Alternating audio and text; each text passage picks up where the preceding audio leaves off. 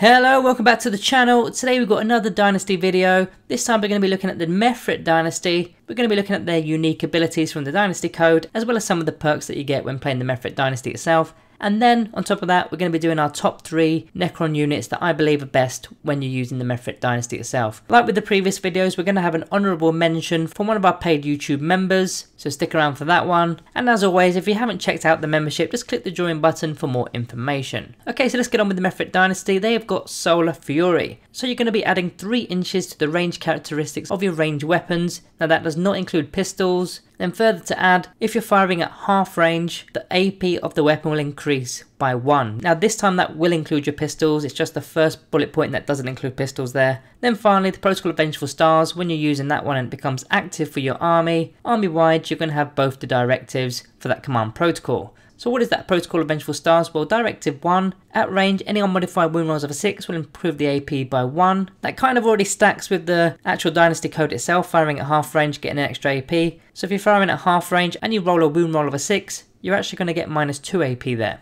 Then Directive 2, each time you make a ranged attack and then within half range, the enemy unit does not receive the benefits of cover. Okay, so let's get on to some of the unique stuff that's in the Mephrit Dynasty. So first of all, the Warlord trait, Merciless Tyrant. Kinda doesn't feel like a Mephrit Dynasty Warlord trait, I've always said this, but so it is based on melee, and you're adding 1 to the strength and attack characteristics of your Warlord. So maybe if you've got a Warlord that's kind of screening off your backline, maybe you've got a Scorpic Lord for example, he's going to really benefit. Maybe a Catacomb Command Barge as well. Now the stratagem is Talent for Annihilation. It's a pretty good one in fact. 1 command point. In the shooting phase, you select your Mephrit unit. Then until the end of that phase, each time a mod in the unit makes an attack, an unmodified wound roll of a 6 inflicts a mortal wound. And that's on top of the damage. Now it is capped at 3 mortal wounds per phase, but just remember with the command protocol, if you roll a 6 to wound, you're also improving the AP by 1 as well. So 6s are actually pretty powerful in the Mephrit Dynasty. We'll kind of talk about this stratagem more as we get on into the video. Now the relic is the Conduit of Stars. This only relates to the Royal Warden because he's the only one with the relic Ghost Blaster. So it's a 36-inch range, which will of course go to 39-inch range because it's the Mephrit Dynasty. Rapid Fire 3, Strength 6, -2 AP and 2 damage. It's a pretty decent weapon.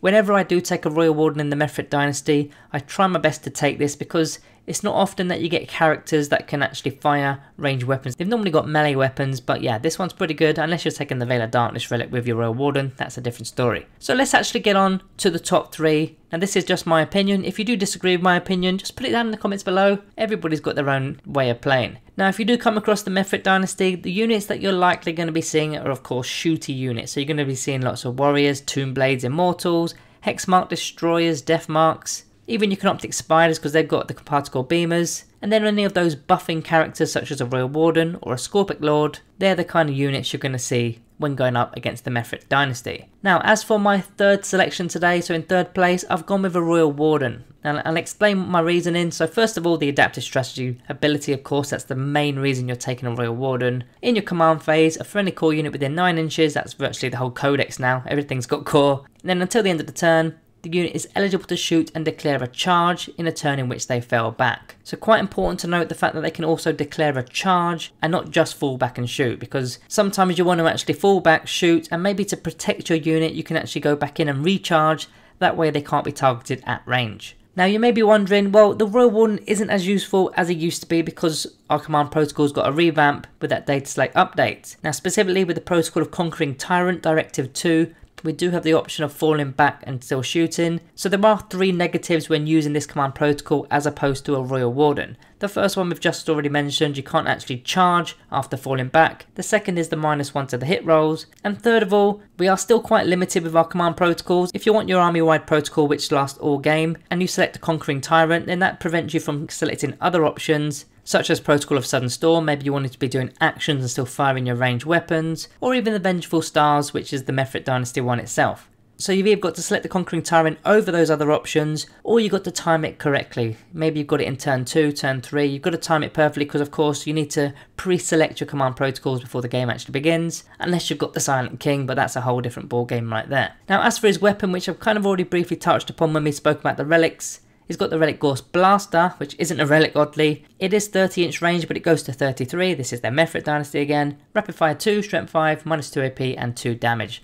So a pretty decent anti-marine kind of weapon, decent range, the strength is definitely good enough, you're likely wounded on a 3+. The AP is also there, especially again at half range, that will go to -3 AP, and 2 damage is all you really need. Now if you were to upgrade to that relic as we spoke about already, we've already gone through those stats. Strength 6, probably don't need strength 6 unless you're going up against toughness 3, but then the damage is a little bit overkill. Or maybe you're going up against toughness 5 models, custodies for example. So that relic can be situational, but I do still quite like to take it. What you want to be doing with this guy, if you don't want to take that relic, is taking the Veil of Darkness relic and taking them in with a unit of Necron Warriors. Because with those Gorse Reapers, you veil them off 9 inches away from enemy models, and in your command phase you're going to be selecting them to fall back and shoot, fall back and charge, or whatever you want to do with them. So you're pretty much guaranteed that they're always going to be able to fire, even if they get tagged in combat in your opponent's turn. Now that's number 3, let's get on to number 2. I've gone with the Deathmarks. I still love the Deathmarks, and we're going to go through why they're really good with the Mephrit Dynasty in particular. So they're the sniper options within our codex, 36-inch range which goes to 39-inch range, heavy 1, strength 5, -2 AP, 1 damage, ignores the lookout sir ability, and any 6s to wound inflict a mortal wound on top of the damage. But again, remember with the Vengeful Stars protocol, wound rolls of a 6 will add to the AP, and also at half range you're going to get a little bit of extra AP there with the Mephrit Dynasty code itself.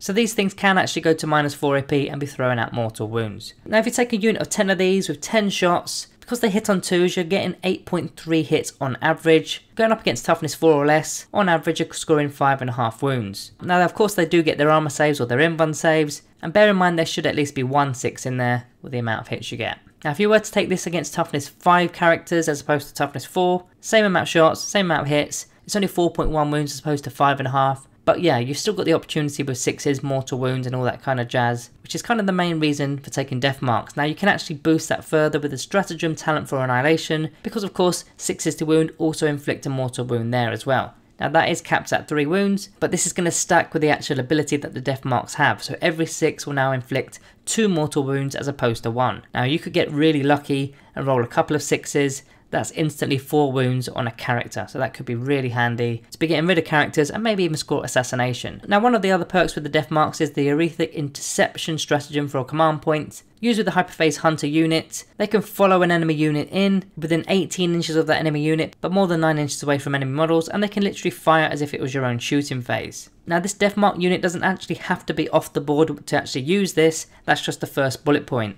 The second bullet point literally just says you can shoot as if it was your own shooting phase. So if your Deathmarks are already on the table, you can still use this stratagem and still fire. And there's no 18-inch restriction there because you've got the whole range of your weapon, 39 inches. So definitely make use of that, especially if there's some character models popping in on the battlefield. So that's my number 2. Next we're going on to the members honourable mention. Now today's member is going to be Ethan, otherwise known as Stewie in the Discord, and he has selected the Canoptek Spyders. So why has he selected the Canoptek Spyders? Well, he simply said, well, first of all, they get 2 particle beamers if you upgrade the weapons. Both of them are 18-inch range, which goes to 21-inch range because of course of the Mephrit Solar Fury. Each particle beamer is assault 6, so that's going to be 12 shots per Canoptek Spider, and the AP will increase if you're at half range as well. That's 10.5 inches, you're going to get the extra AP for that. And then add the fact that the Protocol of Vengeful Stars is likely going to be active if you're playing the Mephrit Dynasty. Any 6s to wound will improve the AP by 1. If you've got a unit of 3 of these, you're going to get some 6s in there.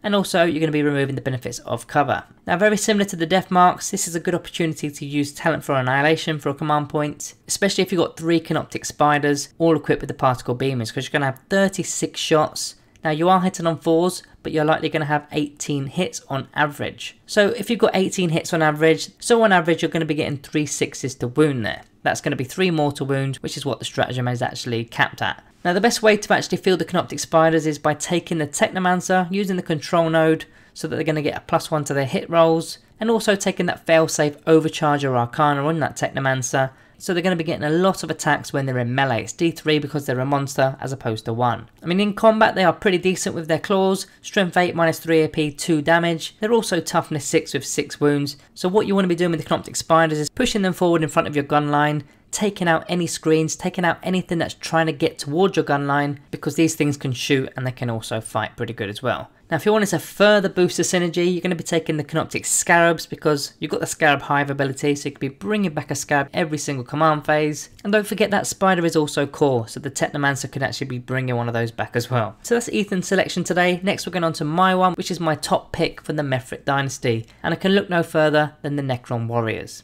Now what you want to be doing is taking a unit of 20 of them. I always advise taking 20 Necron Warriors. Now unlike with the Celtic Dynasty when you're taking the Gorse Flayers, this time you want to be taking the Gorse Reapers. So that 12 inch range now becomes 15 inch range, and at 7.5 inches that AP will increase to -3 AP. Again, don't forget your protocols, it's quite easy to do. 6 is going to improve the AP by 1, and you're going to be removing cover at half range. Now the best ways to boost your Necron Warriors is either with the My Will Be Done ability from a Necron Overlord on foot, or alternatively you take the Silent King. He's got plenty of abilities, fair enough stars, so you're re-rolling all your hit rolls. My Will Be Done, so you'll be hitting on a 2+, and the Fair ability, so you can be doing this on multiple units. And the last piece of unit synergy, we've already kind of mentioned it, but the Royal Warden, being able to fall back and shoot, fall back and charge, it's a really useful combination if you don't want to get your warriors caught in combat, because once they are caught in combat, they've either got to fall back or they're not shooting at all. Now stratagem wise, we've already mentioned a few times in this video, Talent for Annihilation. This is another obvious place to be using that. You're very likely going to be scoring 3 mortal wounds if you were to use this stratagem.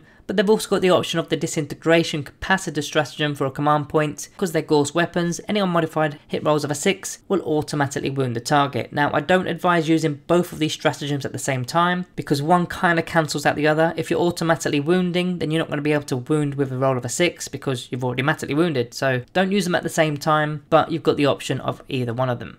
Now just to give you a little bit of a stat breakdown for the Necron Warriors with the Gorse Reapers, 20 of them is 40 shots, without any buffs and bonuses, just over 26 hits, going up against toughness 4, scoring nearly 18 wounds. Now if it was increased to toughness 5, it's the same amount of hits, but it's now 13 and a bit wounds there. So plenty of armor saves for your opponent to make, and again that's without any buffs whatsoever, no My Will Be Done, no rerolls to the hit rolls, that's just bog standard Necron Warriors. So guys, that's the top 3 I've selected today, as well as the honourable mention from Ethan. Let me know down in the comments below what your top 3 would be in the Mephrit Dynasty. Don't forget to subscribe if you are enjoying these videos. Thank you all for watching, and I'll see you next time.